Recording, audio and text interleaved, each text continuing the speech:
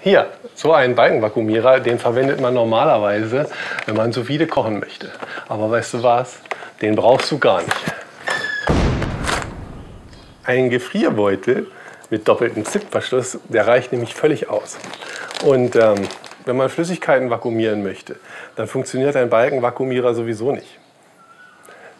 Ja, ich höre schon irgendwelche Stimmen. Und was ist mit einem Kammervakuumierer? Ja, das stimmt.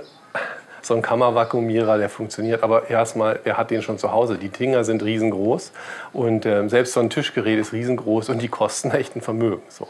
Also in meinem Budget ist das nicht drin. Darum zeige ich dir jetzt heute die kostengünstige Alternative, die Wassertauchmethode, und dazu brauchen wir, wie gesagt, nur Gefrierbeutel mit doppeltem Zipverschluss. So. Wenn wir jetzt ein Lebensmittel haben, das ist jetzt natürlich schon vakuumiert, aber es soll jetzt mal als Beispiel dienen. Also, wir stellen uns jetzt vor, diese Hähnchenbrust, diese Hähnchenkeule ist jetzt noch nicht einvakuumiert. Darum packe ich die ja jetzt auch hier in diesen Beutel. So, wenn wir den jetzt verschließen, na, dann schwuppdiwupp. Wenn man das schnell machen möchte, geht das meistens nicht. Na. So, okay. Dann ist ja unschwer erkennbar, da ist noch jede Menge Luft drin. Und jetzt geht es darum, die Luft aus dem Beutel zu bekommen. Und dafür gehen wir mal darüber zu meiner Wassertonne. Und dann zeige ich mal, wie die Wassertauchmethode funktioniert. Ich mache jetzt hier noch zusätzlich einen Glasdeckel mit rein, weil die Hähnchenkeule einfach nicht schwer genug ist. Aber wenn das jetzt 3 oder 4 wären, dann wäre das kein Problem. Aber, also im Prinzip der Beutel mit dem vakuumierten Lebensmittel wiegt ja eigentlich so viel, dass er untergehen würde. Das liegt an der Anziehungskraft, also an der Erdanziehungskraft. Das Wasser selber hat aber eine Auftriebskraft. Das hast du vielleicht schon mal festgestellt, wenn du im Swimmingpool gesprungen bist oder im Meer geschwommen. Ne? Da gehst du nicht gleich unter, sondern das Wasser trägt dich mehr oder weniger. Jetzt nicht ewig, aber zumindest mal eine ganze Weile. Das liegt halt einfach daran, das liegt am Volumen. So.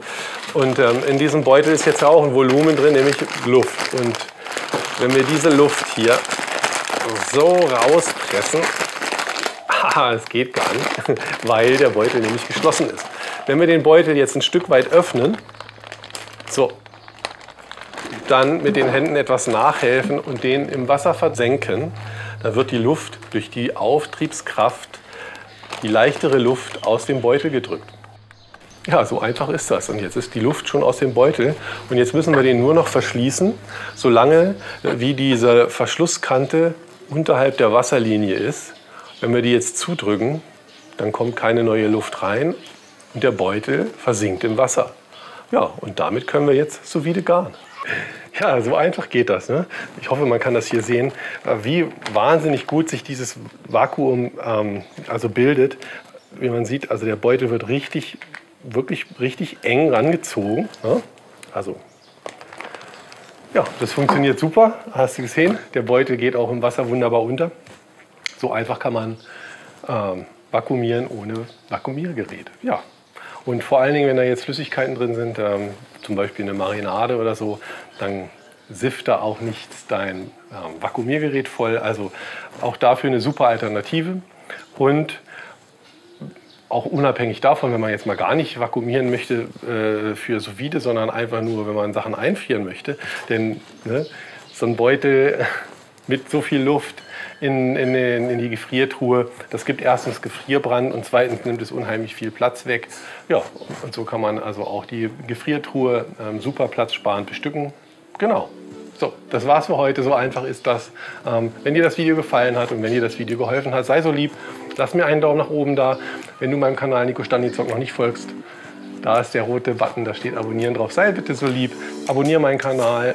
Das hilft mir wirklich sehr. Und ansonsten verabschiede ich mich jetzt und sage einfach Tschüss, bis zum nächsten Mal. Jeden Freitag um 20 Uhr und jeden Sonntag um 18 Uhr gibt es ein neues Video. Also, tschüss!